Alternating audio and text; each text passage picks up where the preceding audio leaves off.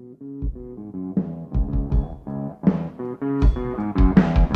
hear a lot of people saying the blues, but I'm gonna tell you what the blues is.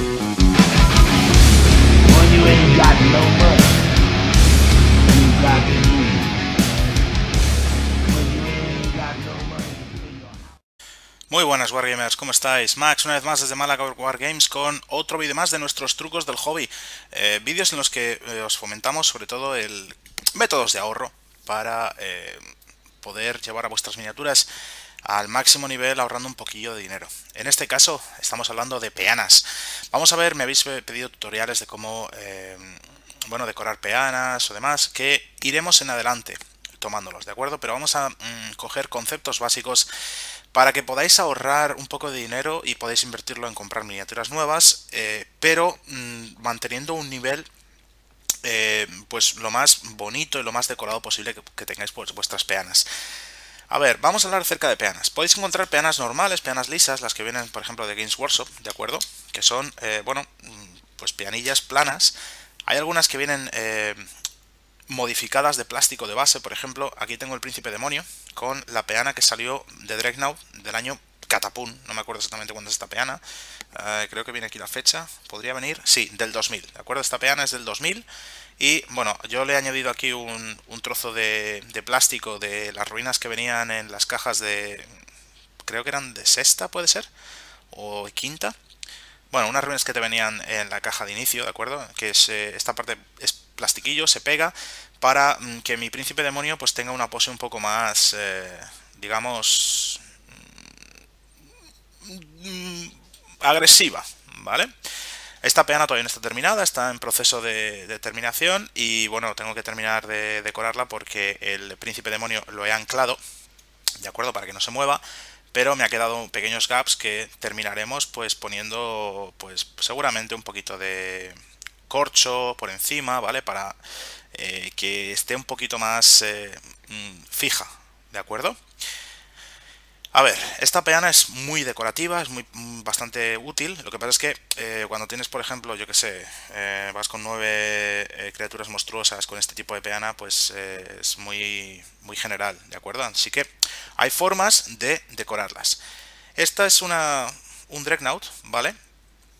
Que de Forge Wall, que lo que hice fue sobre la misma peana de plástico, ¿de acuerdo? Aquí veis este arma de plástico. Con láminas de corcho, a ver, estas láminas de corcho hay varias formas de que las tengáis. Podéis comprarlas pues en las tiendas de hobby, podéis comprarlas en cualquier grande superficie, las láminas de corcho para aislar un poco paredes o para hacer pues una zona para los niños para que pinchen con cosas, con chinchetas y demás, ¿vale? Podéis también, si queréis, en una tienda, en una papelería o en una tienda de todo a 100 o demás, os venden también estas láminas de corcho en un marco para colgar en la pared y que pinches, ¿vale? No salen muy caras, simplemente ahí sí tendréis que coger la calculadora y ver qué os sale más barato, ¿vale? Y cuánta queréis comprar. Y simplemente esto es bastante sencillo, pegáis el trozo y lo vais recortando con la mano, ¿vale? Y os hacen este tipo de grietas o desniveles. Luego aquí, pues aquí esto es un trocito, un tubo de plástico, pero también podéis hacerlo con una pajita, hay diferentes tipos de pajitas, ¿vale? Este, sin embargo, es plástico de modelismo, que os lo venden en largas tiras.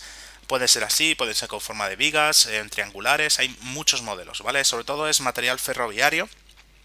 Esto de aquí son dos alambres que he doblado, pero también os venden unas tiras, o os la podéis hacer con alambre y enrollándolo alrededor de un boli, por ejemplo, ¿vale? Y luego cortando a vuestro gusto, pues pueden ser alambradas, ¿de acuerdo? Y esto es follaje, este follaje os lo venden directamente hecho, pero lo podéis construir también vosotros.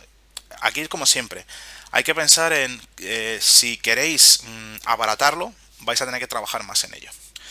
Otra forma de conseguir estas láminas de corcho, aunque no es corcho industrial, va a ser corcho natural, por ejemplo, estas de aquí, esto que asemeja piedra, ¿vale? A ver, os voy a poner el ejemplo. Estos son trocitos que me han sobrado de esa y las he ido pegando una a una, ¿vale? Aquí la gente pues puede pegarlo o con superglue. Yo lo que suelo usar es un pegamento tipo pegamento y medio, que es un potín que se usa sobre todo pues para pegar cuero, zapatos,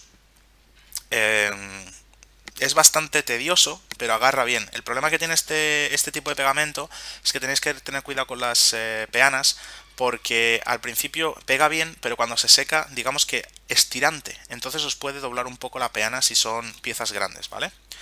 Por ejemplo, os voy a enseñar el ejemplo que yo tengo, que es la peana de este Heldrake que tengo que terminar, ¿de acuerdo? Aquí lo que he hecho ha sido echar tierra y echar estas peanas, echar esto, y la peana, por el pegamento, la cantidad de pegamento que eché, se me dobló. Con lo cual está, ¿veis? No está plana, sino que tiene cierta concavidad y hace que se mueva un poco. Esto es un defecto, ¿vale? Lo mejor hubiera sido pegar con superglue, pero en ese momento no tenía. Bueno, pues a ver, no es un problema muy grande, se mueve un poquito, voy a tirar con ello. ¿Qué le vamos a hacer?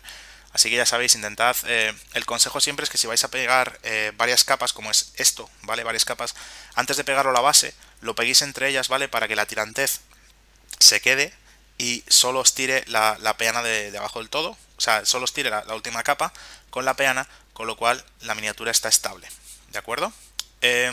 Ya luego decoración, pues podéis complicaros la vida tanto como queráis. Si no, tenéis la opción de ir a por una piedra, ¿vale?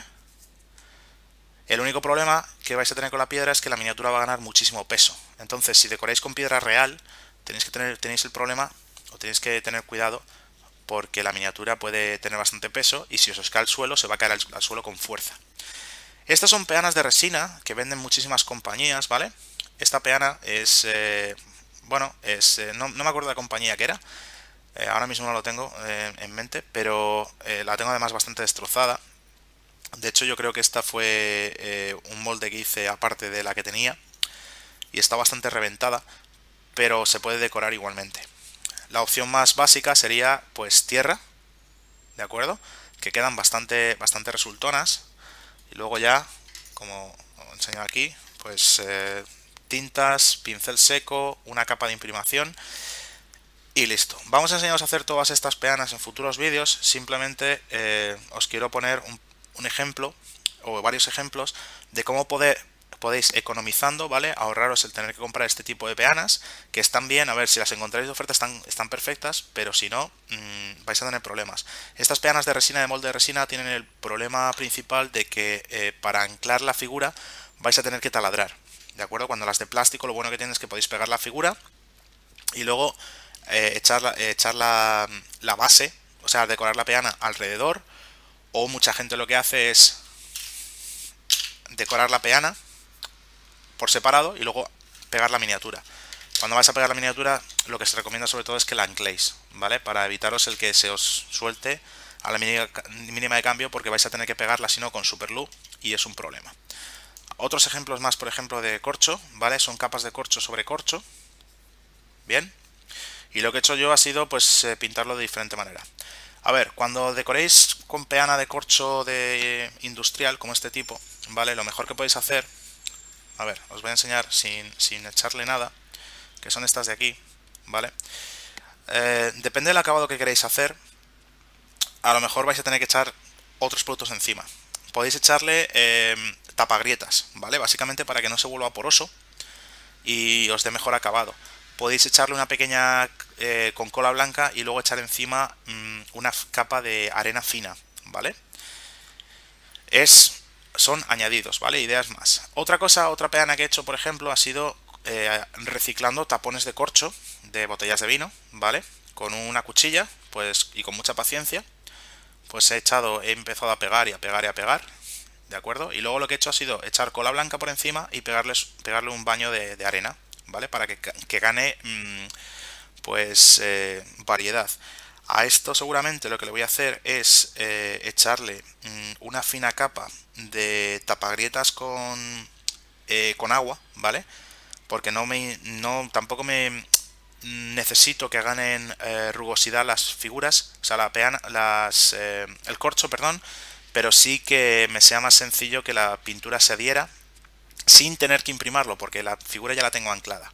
Y de hecho esta figura la tengo que repintar, ¿vale? Porque es un antiguo devorador de almas y no me interesa a mí pegarle con el spray. Entonces lo que sí que voy a hacer es usar tapagrietas y luego usar una pintura base, ¿vale? Y se va a quedar bien. Como siempre, chicos, deciros que si usáis arena, lo mejor que podéis hacer después de usar la arena y dejarla secar, ¿vale? es o echarle una capa de barniz en spray o echarle directamente un spray de imprimación desde cierta distancia. Se va a ir un poco de la arena, pero luego cuando hagáis pincel seco y pincel seco a lo bestia, ¿vale? No vais a quitar los granos de arena de la peana.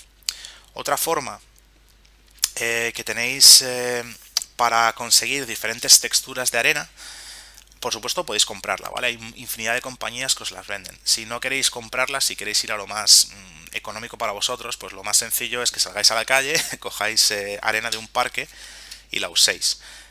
Yo os recomiendo que cuando lleguéis a casa, con un poco de paciencia, ¿vale? Cojáis el típico colador que tenemos todos en casa y empecéis a colar la arena. Y hagáis diferentes botes, pues con arena fina, con arena rugosa, ¿vale? Porque luego vais a ganar mucho en la figura si ponéis diferentes tipos de arena. Si la arena es si la arena es muy bruta, ¿de acuerdo? Si no hay manera, pues bueno, pues os va a quedar tipo así, tipo playa de rocas o pedregal, ¿vale? Pero lo bueno es, si no queréis gastar mucho dinero o gastar mucho esfuerzo en este tipo de decoraciones, se gana mucho echando diferentes tipos de tierra, ¿vale? En diferentes zonas, y aunque la peana no esté muy trabajada, sí que da ese efecto. Luego todo esto, claro, le podéis decorar con musgo, con hierba electrostática, le podéis echar, bueno, lo que queráis, nieve, son ideas. ¿Algo más que os quería contar? Sí, a ver, respecto al corcho, una forma también de economizar el corcho es que si tenéis en la zona árboles de corteza, ¿vale? Tipo pinos, árboles que mudan, ¿vale? A ver, no seamos cafres, ¿vale? No vayáis a un árbol y le arranquéis la piel, ¿no? La idea es coger las del suelo, sobre todo porque lo que queréis es que estén secas. Lo más importante cuando cojáis todas estas cosas es que os acordéis, ¿vale? De antes de usarlas, si veis que tienen algún tipo de hongo, musgos y demás, que lo limpiéis bien. Básicamente porque es por vuestra salud. Si os ponéis a cortar, vale, imaginad por ejemplo un ejemplo, perdón, también para bastante económico, aunque es muy tedioso, ¿vale? Han pasado ya las navidades, pero en navidades siempre se venden los corchos para decorar los nacimientos y demás. Eso es una buena fuente para encontrar corcho para hacer sobre todo escenografías y demás, porque para las miniaturas vais a tener que cortarlo muy fino y suelen ser planchas grandes y es bastante tedioso, ¿de acuerdo? Pero si lo vais a hacer, por favor, como siempre, examinadlo, ¿vale? Porque si no se han lavado bien, si no se ha tratado bien, ¿vale? Si son de los baratos, por decirlo así, pueden tener un montón de musgos y hongos, que el problema que tienen es que si os entran por la respiración os pueden causar enfermedades respiratorias, ¿vale? Entonces, lo mejor que podéis hacer es con una máscara cepillarlos, ¿vale? Cepillarlos o lavarlos o limpiarlos bien y dejarlos secar. En el caso de todo esto, estos son cortezas de árbol, que lo que he hecho ha sido, bueno, una vez que están ya, que yo me he asegurado que están limpias, pues las he ido, son diferentes tipos, estos son de pino, ¿de acuerdo? Entonces las he ido pegando una a una, ¿de acuerdo? Y ha quedado este efecto roca, como el que veis aquí, ¿vale? Que directamente spray de imprimación y ya pintar y pincel seco. Y la verdad es que quedan resultones, ¿vale? Y es muy ligera la miniatura.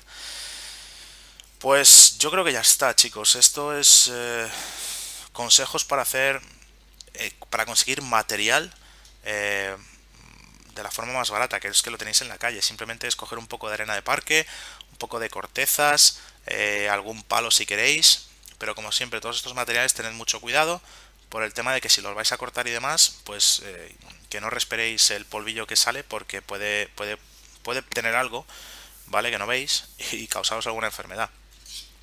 Y ya está, chicos. Hasta aquí este tutorial, muchas gracias como siempre. Echad un vistazo a los demás tutoriales y demás, echad un vistazo al canal. Y nada, si os ha gustado, por favor, dadle like, comentar y suscribiros. Nos vemos en breve. Happy Wargaming.